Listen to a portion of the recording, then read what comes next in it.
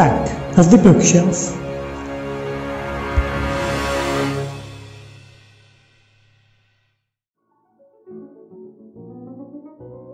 A Drama in the Air by Jules Verne.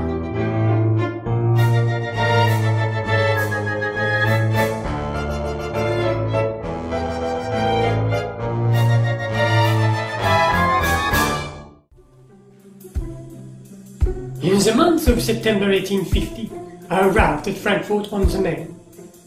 My passage through the principal cities of Germany had been brilliantly marked by aerostatic ascensions.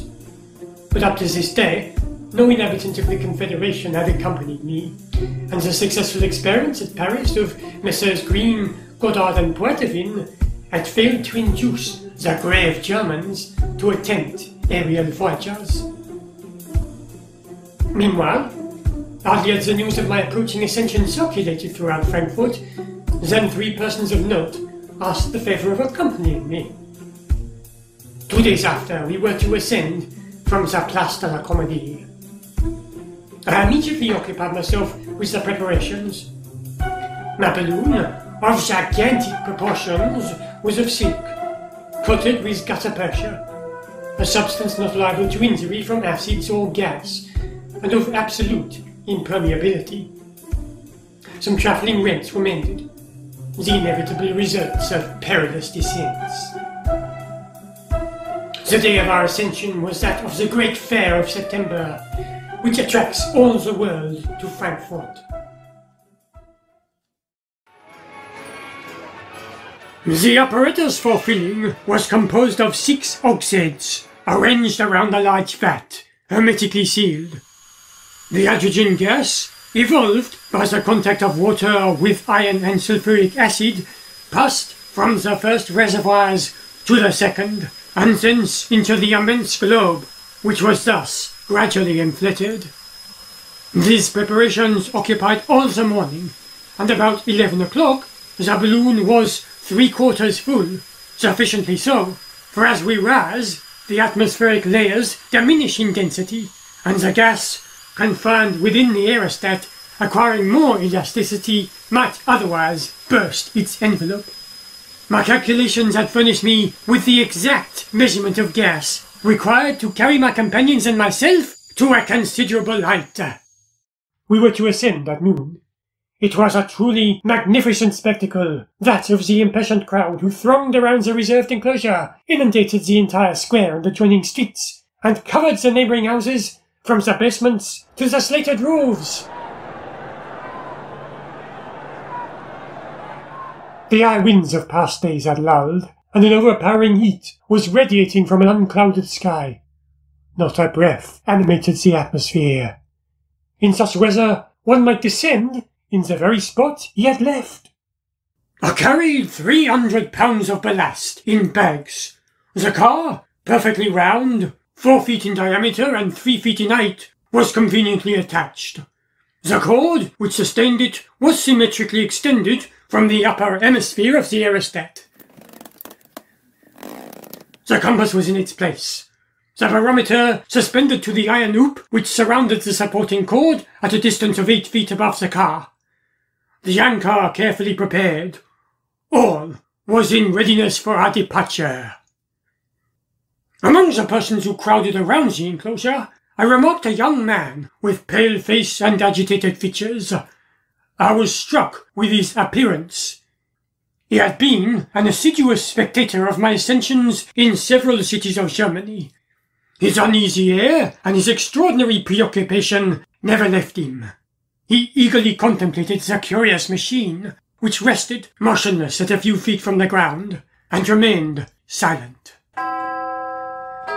The clock struck 12. My companions de voyage had not appeared. I sent to the dwelling of each, and learned that one had started for Hamburg, another for Vienna, and the third, still more fearful, for London. Their hearts had failed them at the moment of undertaking one of those excursions which, since the ingenious experiments of aeronauts, are deprived of all danger.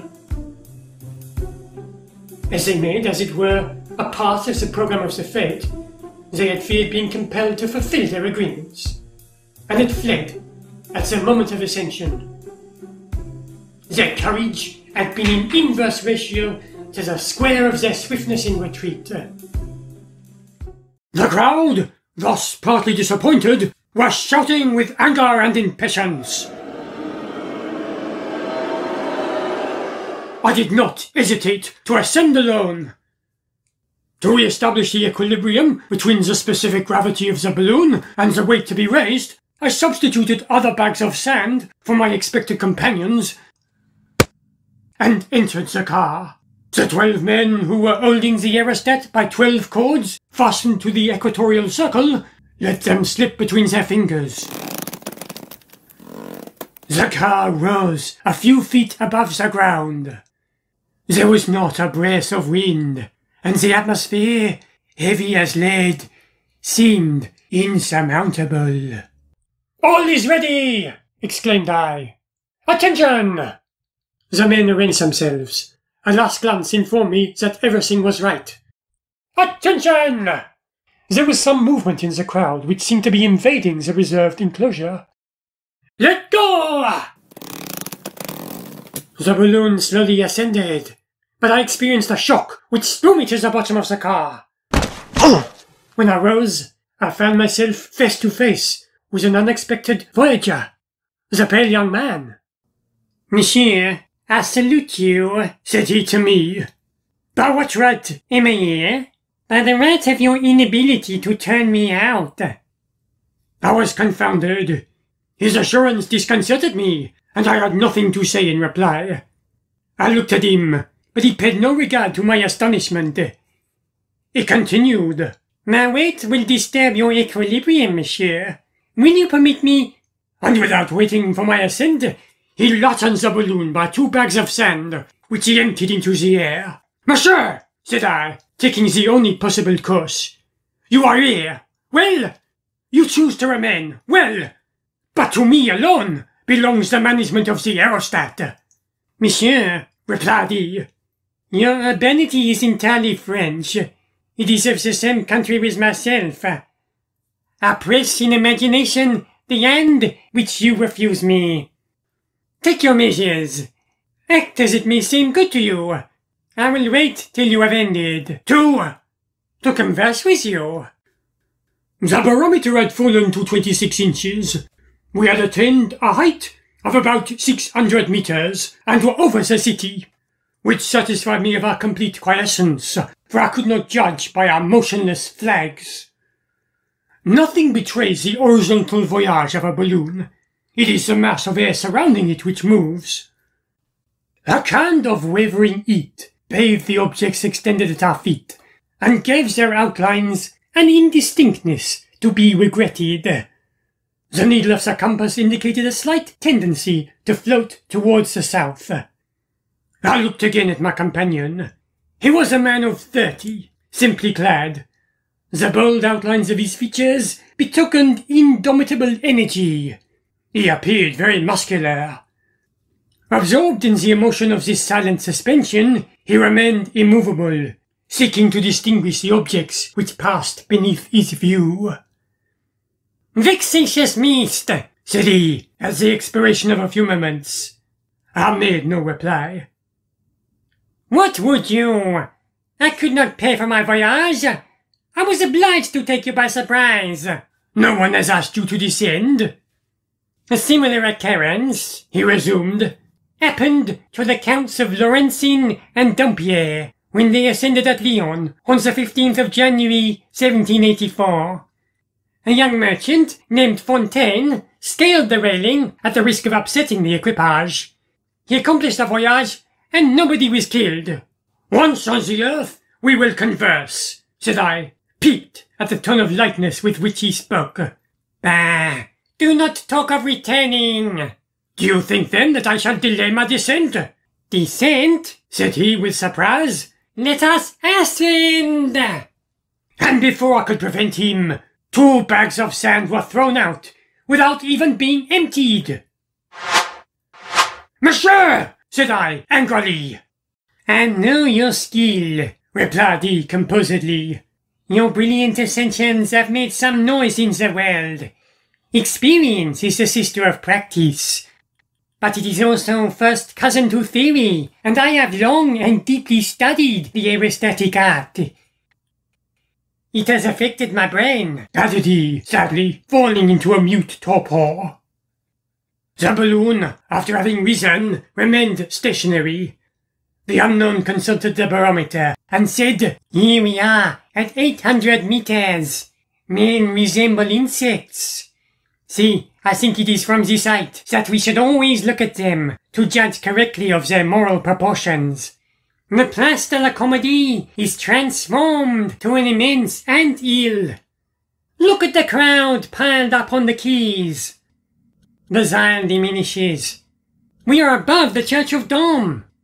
The Main is now only a white line dividing the city, and this bridge, the Main Brook, looks like a white thread thrown between the two banks of the river." The atmosphere grew cooler. "There is nothing I will not do for you, my host," said my companion. "If you are cold, I will take off my clothes and lend them to you." "Thanks." "Necessity makes laws. Give me your hand. I am your countryman. You shall be instructed by my company, and my conversation shall compensate you for the annoyance I have caused you." I seated myself, without replying, at the opposite extremity of the car. The young man had drawn from his greatcoat a voluminous portfolio. It was a work on aerostation. "I possess," said he, "a most curious collection of engraving and caricatures appertaining to our aerial mania.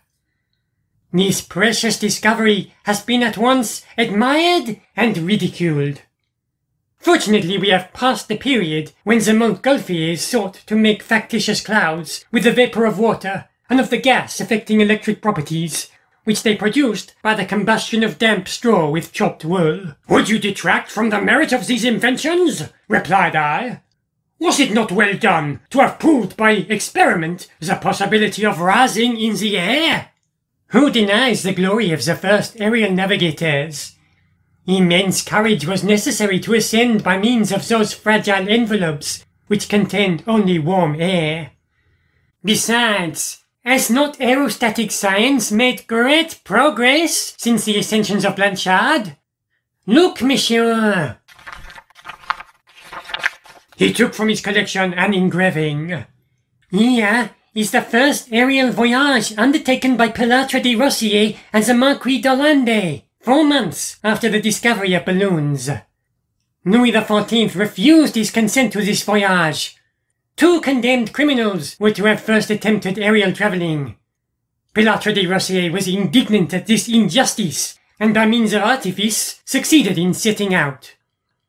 This car, which renders the management of the balloon easy, had not then been invented. A circular gallery surrounded the lower part of the aerostat. The 2 aeronauts stationed themselves at the extremities of this gallery. The damp straw with which it was filled encumbered their movements. A chafing dish was suspended beneath the orifice of the balloon. When the voyagers wished to ascend, they threw, with a long fork, straw upon this brazier at the risk of burning the machine, and the air growing warmer gave to the balloon a new ascensional force. The 2 bold navigators ascended on the 21st of November 1783 from the gardens of Le Mouet, which the Dauphin had placed at their disposal. The aerostat rose majestically, passed the Ile de Cygne, crossed the Seine at the Barrière de la Conférence, and, directing its way between the Dome of the Invalides and l'École Militaire, approached Saint-Sulpice. Then the aeronauts increased the fire, ascended, cleared the boulevard, and descended beyond the Barrière d'Enfer. As it touched the ground, the balloon collapsed and buried Pilatre de Rossier beneath its folds. "Unfortunate presage," said I, interested in these details which so nearly concerned me. "Presage of his catastrophe," replied the unknown with sadness. "You have experienced nothing similar?" "Nothing." "Bah! Misfortunes often arrive without presage. And he remained silent. We were advancing towards the south. The magnetic needle pointed in the direction of Frankfurt, which was flying beneath our feet. Perhaps we shall have a storm, said the young man. We will descend first. Indeed, it will be better to ascend. We shall escape more surely. And 2 bags of sand were thrown overboard. The balloon rose rapidly and stopped at 1,200 meters. The cold was now intense, and there was a slight buzzing in my ears. Nevertheless, the rays of the sun fell hotly on the globe, and, dilating the gas it contained, gave it a greater ascensional force. I was stupefied. Fear nothing, said the young man to me. We have 3,500 toises of respirable air. You need not trouble yourself about my proceedings. I would have risen, but a vigorous hand detained me on my seat. Your name, asked I. My name? How does it concern you? I have the honor to ask your name. I am called Aerostratus, or Empedocles, as you please. Are you interested in the progress of aerostatic science? He spoke with icy coldness, and I asked myself with whom I had to do.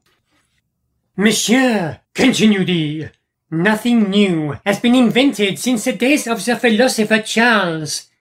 4 months after the discovery of aerostats, he had invented the valve, which permits the gas to escape when the balloon is too full or when one wishes to descend, the car, which allows the machine to be easily managed, the network, which encloses the fabric of the balloon and prevents it being too heavily pressed, the ballast, which is used in ascending and choosing the spot of descent, the coat of caoutchouc, which renders the silk impermeable, the barometer, which determines the height attained, and finally, the hydrogen, which 14 times lighter than air allows of ascension to the most distant atmospheric layers and prevents exposure to aerial combustion.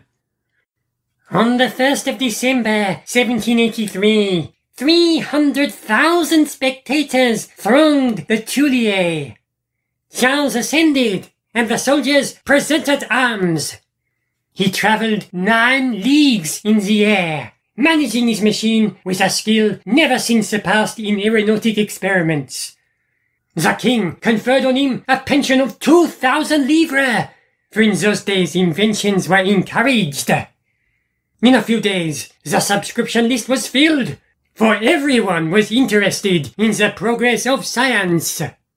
The unknown was seized with a violent agitation. I, monsieur, have studied. I am satisfied that the first aeronauts guided their balloons. Not to speak of Blanchard, whose assertions might be doubted. At Dijon, Gautelmever, by the aid of oars and a helm, imparted to his machines perceptible motions, a decided direction. More recently at Paris, a watchmaker, Monsieur Julien, has made at the hippodrome convincing experiments, for, with the aid of a particular mechanism, an aerial apparatus of oblong form was manifestly propelled against the wind. Monsieur Pétain placed 4 balloons filled with hydrogen in juxtaposition, and by means of sails disposed horizontally and partially furled, hoped to obtain a disturbance of the equilibrium, which, inclining the apparatus, should compel it to an oblique path. But the motive power destined to surmount the resistance of currents, the hélice, moving in a movable medium, was unsuccessful. I have discovered the only method of guiding balloons, and not an academy has come to my assistance. Not a city has filled my subscription lists. Not a government has deigned to listen to me. It is infamous! His gesticulations were so furious that the car experienced violent oscillations. I had much difficulty in restraining him. Meanwhile, the balloon had encountered a more rapid current. We were advancing in a southerly direction at 1,200 meters in height, almost accustomed to this new temperature. There is Darmstadt, said my companion. Do you perceive its magnificent chateau? The storm cloud below makes the outlines of objects waver, and it requires a practiced eye to recognize localities. You are certain that is Darmstadt? Undoubtedly. We are 6 leagues from Frankfurt. Then we must descend! Descend? You would not alight upon the steeples, said the unknown mockingly. No, but in the environs of the city. Well, it is too warm. Let us remount a little. As he spoke thus, he seized some bags of ballast. I precipitated myself upon him, but with one hand he overthrew me. And the lightened balloon rose to a height of 1,500 meters. Sit down, said he, and do not forget that Brioche, Biot, and Gay Lussac ascended to a height of 7,000 meters in order to establish some new scientific laws. We must descend, resumed I with an attempt at gentleness. The storm is gathering beneath our feet and around us. It would not be prudent. We will ascend above it and shall have nothing to fear from it. What more beautiful than to reign in heaven and look down upon the clouds which hover upon the earth? Is it not an honor to navigate these aerial waves? The greatest personages have travelled like ourselves. The Marquise and Comtesse de Montalembert, the Comtesse de Potteries, Mademoiselle Lagarde, the Marquis of Montalembert, set out from the Faubourg Saint-Antoine for these unknown regions. The Duc de Châtelet displayed much address and presence of mind in his ascension of the 15th of July, 1784. At Lyon, the Comte de Larensin and de Dompierre. At Nantes, Monsieur de Luynes. At Bordeaux, D'Arbelet de Grange. In Italy, the Chevalier Andriani. In our days, the Duke of Brunswick have left in the air the track of their glory. In order to equal these great personages, we must ascend into the celestial regions higher than they. To approach the infinite is to comprehend it. The rarefaction of the air considerably dilated the hydrogen, and I saw the lower part of the aerostat, designedly left empty, become by degrees inflated, rendering the opening of the valve indispensable. But my fearful companion seemed determined not to allow me to direct our movements.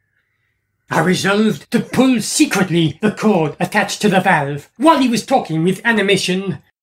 I feared to guess with whom I had to do. It would have been too horrible. It was about 3/4 of an hour since we had left Frankfurt, and from the south thick clouds were arising and threatening to engulf us.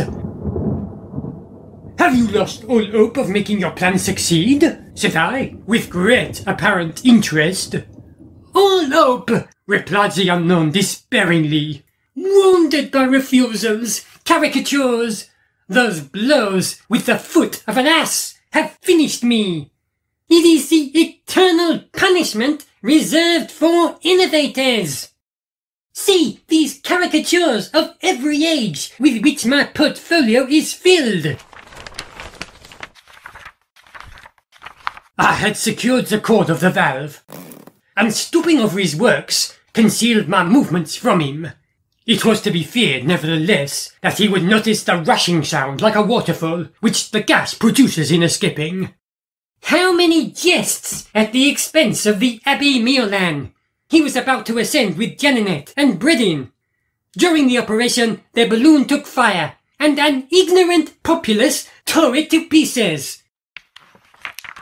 Then, the caricature of the curious animals called them Mowland, John Mind, and Gredin. The barometer had begun to rise. It was time. A distant muttering of thunder was heard towards the south. See this other engraving, continued he without seeming to suspect my manoeuvres. It is an immense balloon containing a ship, large castles, houses, etc. The caricaturists little thought that their absurdities would one day become verities. It is a large vessel, At the left is the helm with the pilot's box. At the prow, maisons de plaisance, a gigantic organ and cannon to call the attention of the inhabitants of Earth or of the Moon. Above the stern, the observatory and pilot balloon. At the equatorial circle, the barracks of the army. On the left, the lantern. Then, upper galleries for promenades. The sails, the wings. Beneath, the cafes and general storehouses of provisions. Admire this magnificent announcement. Invented for the good of the human race, this globe will depart immediately for the seaports in the Levant, and on its return will announce its voyages for the two poles and the extremities of the Occident. Every provision is made. There will be an exact rate of fare for each place of destination, but the prices for distant voyagers will be the same, 1,000 louis. And it must be confessed that this is a moderate sum, considering the celerity, convenience, and pleasure of this mode of travelling above all others. While in this balloon, everyone can divert himself as he pleases, dancing, playing, or conversing with people of talent. Pleasure will be the soul of the aerial society. All these inventions excited laughter, but before long, if my days were not numbered, these projects should become realities. We were visibly descending. He did not perceive it. See, this game of balloons. It contains the whole history of the aerostatic art. This game for the use of educated minds is played like that of the Jew, with dice and counters of any value agreed upon, which are to be paid or received according to the condition in which one arrives.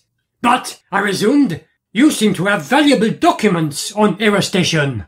I am less learned than the Almighty. That is all. I possess all the knowledge possible in this world.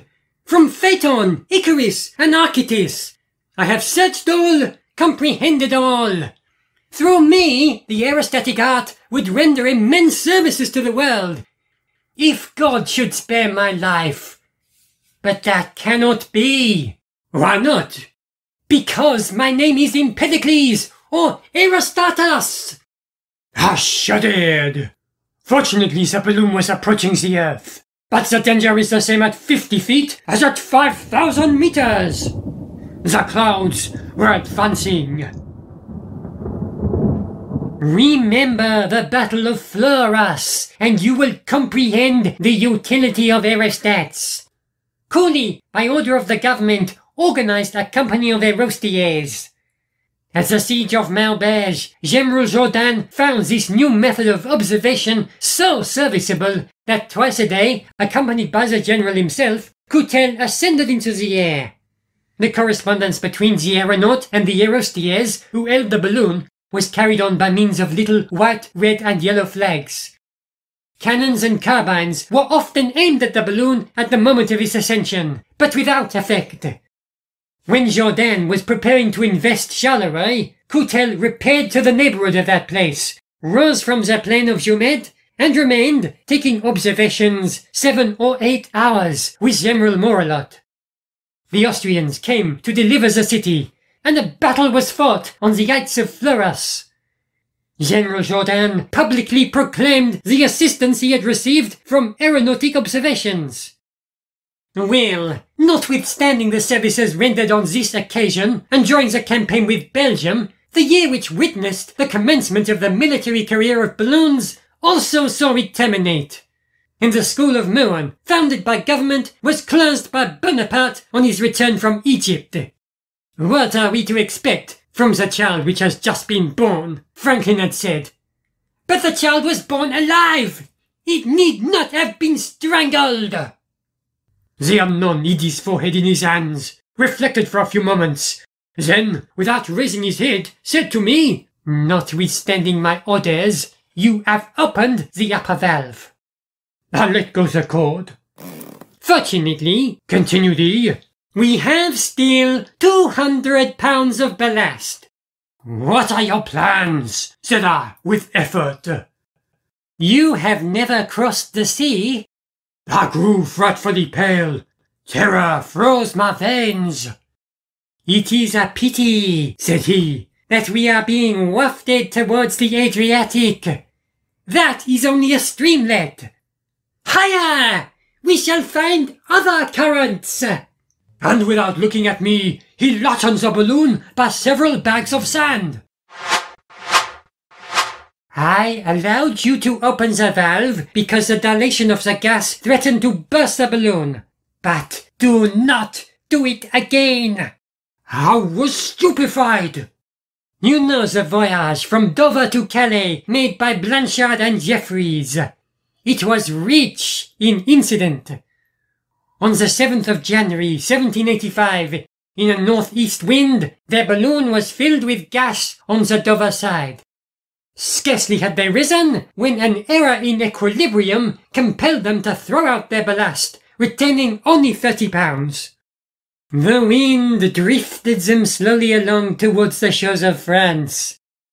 The permeability of the tissue gradually suffered the gas to escape, and at the expiration of an hour and a half, the voyagers perceived that they were descending. "What is to be done?" said Jeffries. "We have passed over only 3/4 of the distance," replied Blanchard, "and at a slight elevation. By ascending, we shall expose ourselves to contrary winds. Throw out the remainder of the ballast." The balloon regained its ascensional force, but soon redescended. About midway of the voyage, the aeronauts threw out their books and tools. A quarter of an hour afterwards, Blanchard said to Jeffries, "The barometer, it is rising! We are lost! And yet, there are the shores of France!" A great noise was heard. "Is the balloon rent?" asked Jeffries. "No, the escape of the gas has collapsed the lower part of the balloon."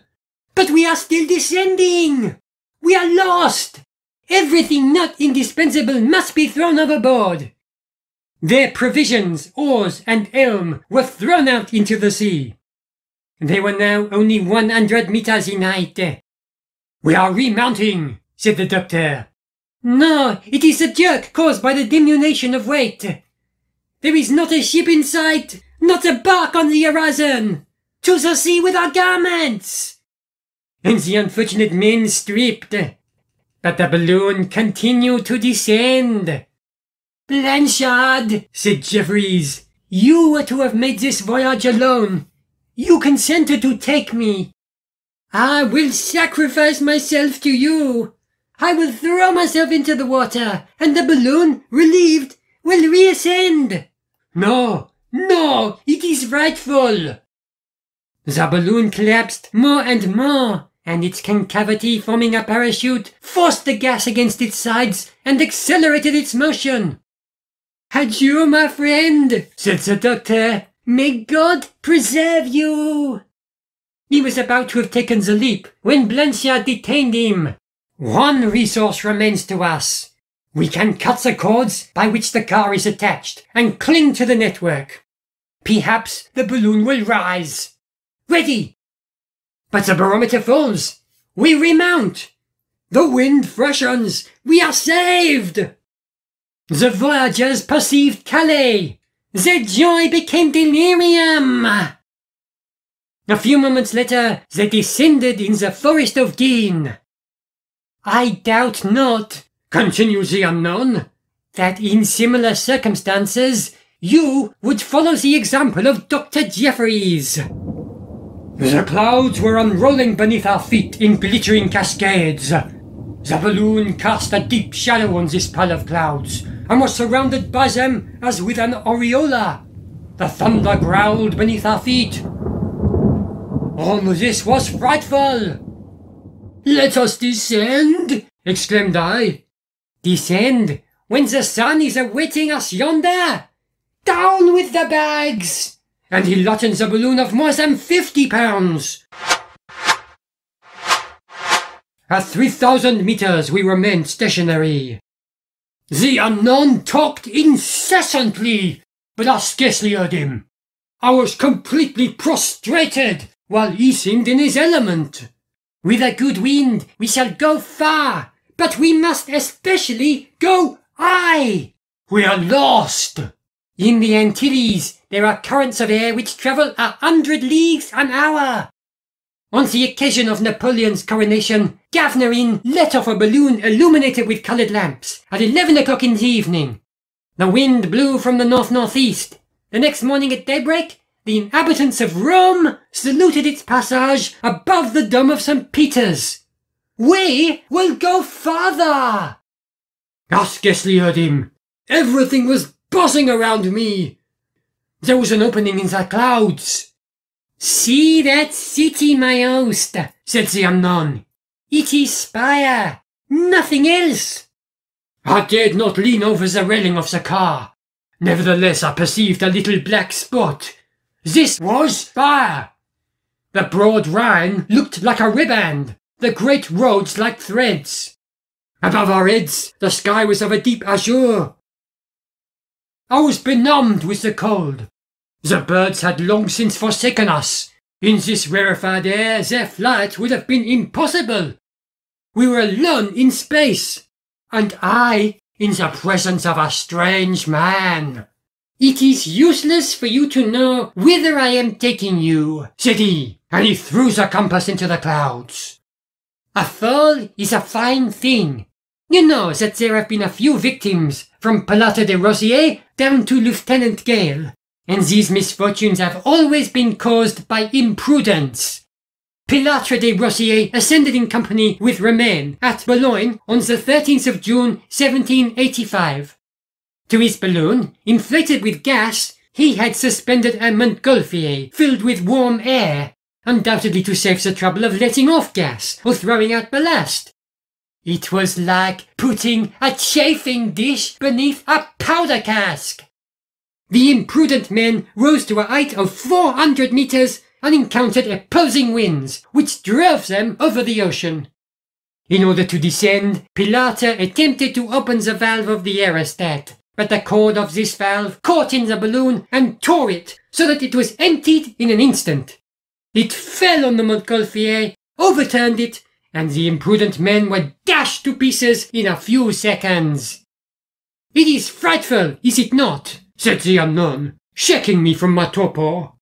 I could only reply by these words. In pity, let us descend. The clouds are gathering around us in every direction, and frightful detonations reverberating from the cavity of the aerostat are multiplying around us.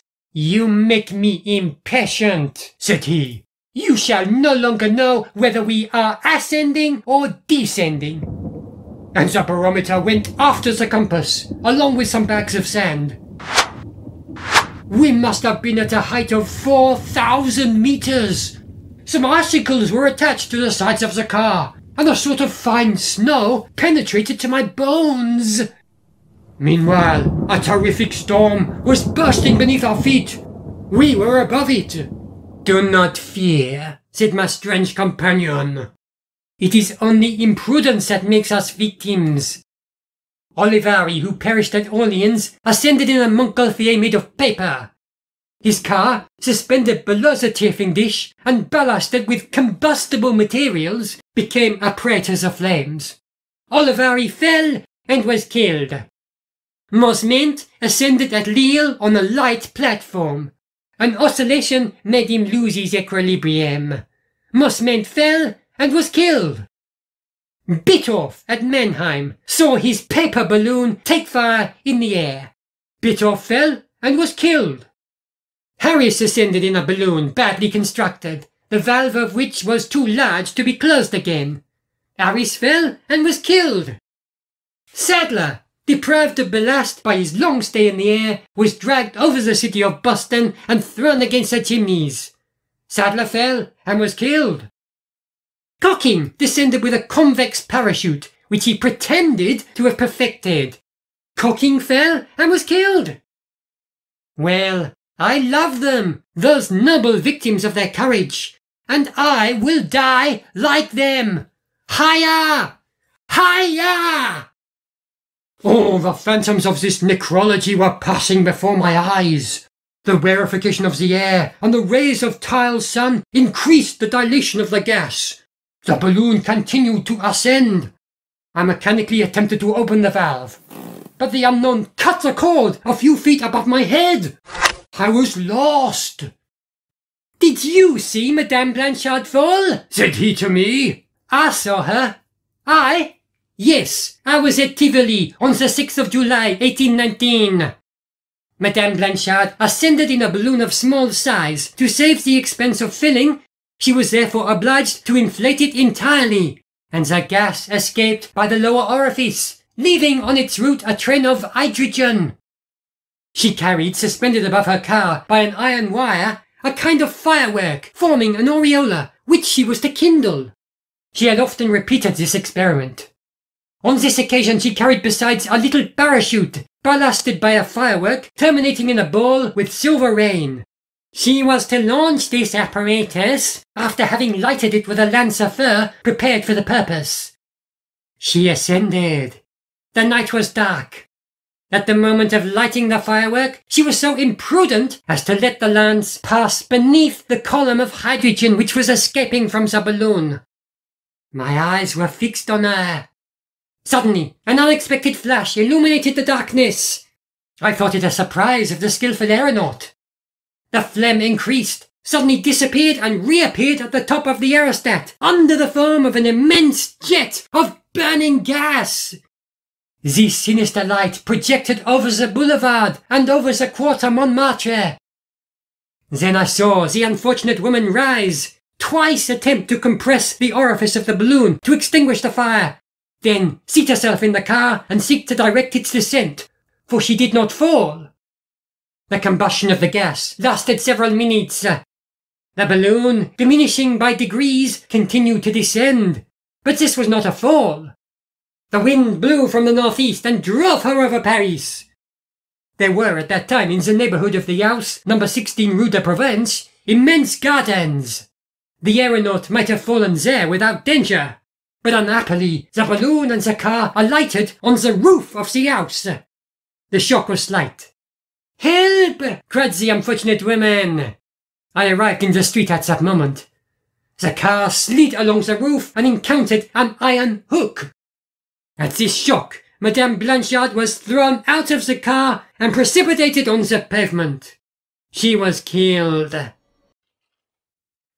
These histories of fatal augury froze me with horror. The unknown was standing upright, with bare head, bristling hair, haggard eyes. Illusion was no longer possible. I saw at last the horrible truth. I had to deal with a madman. He threw out half the ballast, and we must have been borne to a height of 7,000 meters. Blood spurted from my nose and mouth. What a fine thing it is to be martyrs to science. They are canonized by posterity. I heard no more. The unknown looked around him with horror and knelt at my ear. On the 7th of October 1804, the weather had begun to clear up a little. For several days preceding, the wind and rain had been incessant. But the ascension announced by Zambacari could not be postponed. His idiot enemies already scoffed at him. To save himself and science from public ridicule, it became necessary for him to ascend. It was at Bologna. No one aided him in filling his balloon. He rose at midnight, accompanied by Andreoli and Grossetti. The balloon ascended slowly. It had been rent by the wind, and the gas escaped. The three intrepid voyagers could observe the state of the barometer only by the aid of a dark lantern. Zambacari had not eaten during 24 hours. Grossetti was also fasting. "My friends," said Zambacari, "I am benumbed with cold. I am exhausted. I must die." And he fell senseless in the gallery. It was the same with Grossetti. Andreoli alone remained awake. After long efforts, he succeeded in arousing Zambacari from his stupor. "What is there new? Where are we going? In which direction is the wind? What time is it? It is 2 o'clock. Where is the compass? It has fallen out. Great God, the lamp is extinguished. It could not burn longer in this rarefied air, said Zambakari. The moon had not risen. The atmosphere was plunged in horrible darkness. I am cold, Andrioli. What shall we do? The unfortunate men slowly descended through a layer of white clouds. Hush, said Andrioli. Do you hear? What? Replied Zambakari. A singular noise. You are mistaken. No. Do you see those midnight travellers listening to that incomprehensible sound? Have they struck against the rower? Are they about to be precipitated on the roofs? Do you hear it? It is like the sound of the ocean. Impossible! It is the roaring of the waves. That is true. Light! Light! After 5 fruitless attempts, Andrioli obtained it. It was 3 o'clock. The sounds of the waves were heard with violence. They almost touched the surface of the sea. We are lost! Exclaimed Zambakari, seizing a bag of ballast. Help! Cried Andrioli. The car touched the water, and the waves covered them breast high. To the sea with instruments, garments, money! The aeronauts stripped entirely. The lightened balloon rose with frightful rapidity. Zambakari was seized with violent vomiting. Grossetti bled freely. The unhappy men could not speak. Their respiration was short. They were seized with cold, and in a moment covered with a coat of ice. The moon appeared to them red as blood. After having traversed these high regions during half an hour, the machine again fell into the sea. It was 4 o'clock in the morning. The bodies of the wretched aeronauts were half in the water, and the balloon, acting as a sail, dragged them about during several hours. At daybreak, they found themselves opposite Pesaro, 5 miles from the shore. They were about to land when a sudden flow of wind drove them back to the open sea. They were lost. The affrighted barks fled at their approach.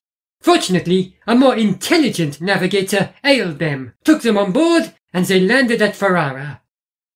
That was frightful. Zambakari was a brave man. Scarcely recovered from his sufferings, he recommenced his ascensions.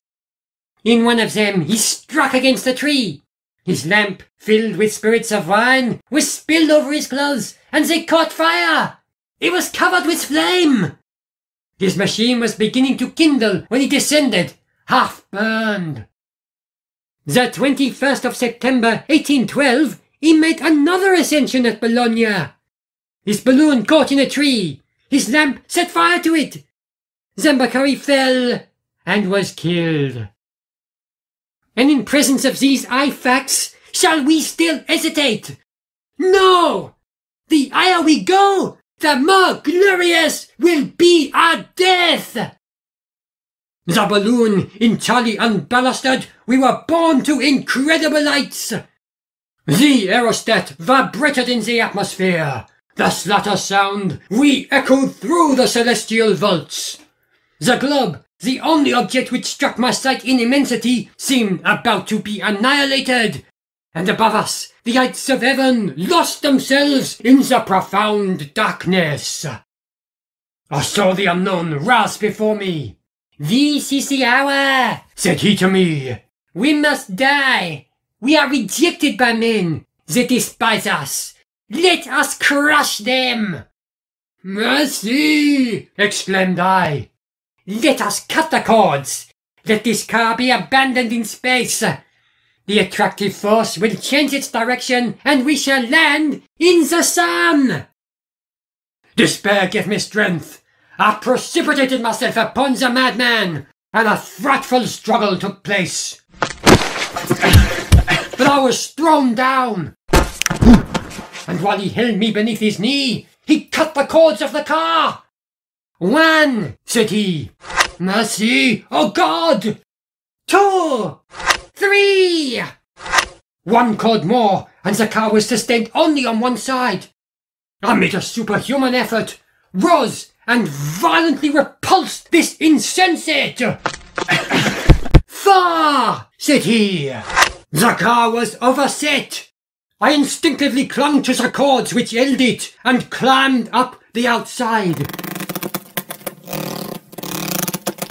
The unknown had disappeared in space.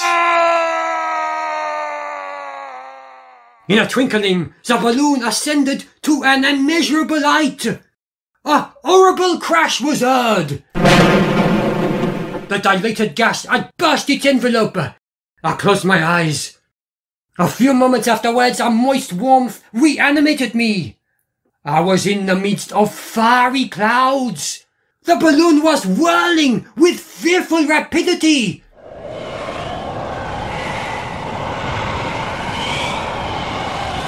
I felt myself swooning.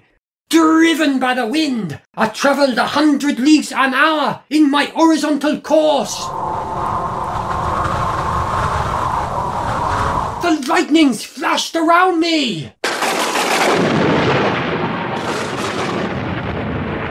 Meanwhile, my fall was not rapid. When I opened my eyes, I perceived the country. I was 2 miles from the sea, the hurricane urging me on with greater force. I was lost when a sudden shock made me let go.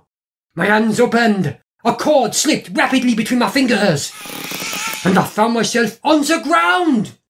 It was the cord of the anchor, which, sweeping the surface of the ground, had caught in a crevice. I fainted, and my latent balloon, resuming its flight, was lost beyond the sea. When I recovered my senses, I was in the house of a peasant at Ardwick, a little town of Gulge, 15 leagues from Amsterdam, on the banks of the Zuider Sea. A miracle had saved me. But my voyage had been but a series of imprudences against which I had been unable to defend myself. May this terrific recital, while it instructs those who read it, not discourage the explorers of the roots of air.